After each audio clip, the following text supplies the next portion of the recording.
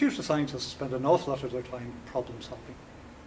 And in fact, the ability to solve problems quickly and effectively is one of the key skills that a computer scientist needs to possess. Now, in our subject, we've been at this for well over 40 years. And that time we've learned some very interesting and very, very nice techniques for solving problems.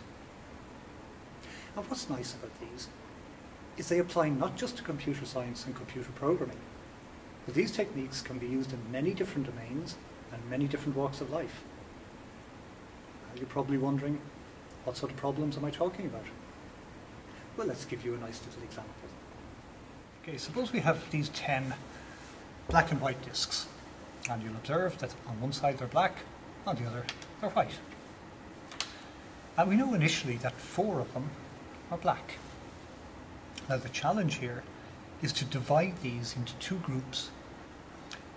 The groups don't have to have the same number of discs, but each group must have exactly the same number of black discs.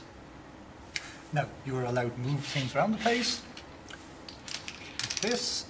You are allowed to change discs, flip them like that. So how do we solve the problem? Well, you're probably sitting there laughing, because obviously I can do this and do this. So now we have 2 groups.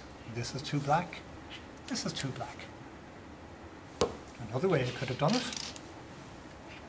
I could have turned them all into white. And this is one group, and this is another group.